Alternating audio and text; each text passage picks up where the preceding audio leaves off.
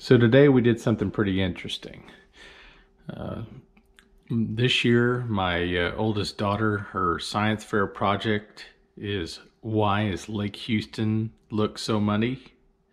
And so we went over to the Cedar Landing across the bridge on 1960 on the Huffman side.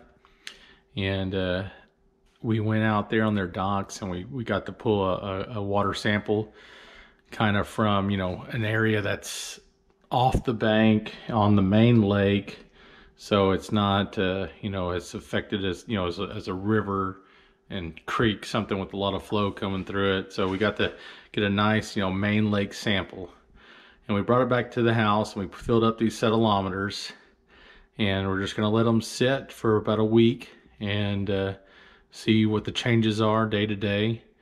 And for this first one, we went ahead and filled with just raw lake water. We didn't do anything to it. We just filled it up and we're gonna let it sit. On the second one here, we put about a half tablespoon of alum in it. And like I said, we're just gonna watch and let it sit. And over here, a half tablespoon of lime and a half tablespoon of gypsum. I know they're probably, way over treating these, but we weren't really trying to see exactly how much we need to treat Lake Houston with to fix it. We're just trying to see what it'll do to it.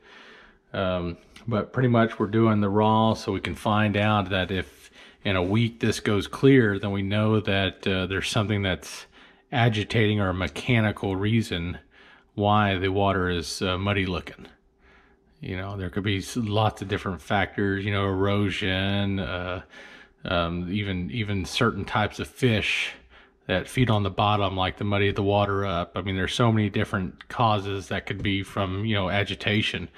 But in a week, if this doesn't settle, then we know that, it's more in the chemical makeup, and that's where these come in place.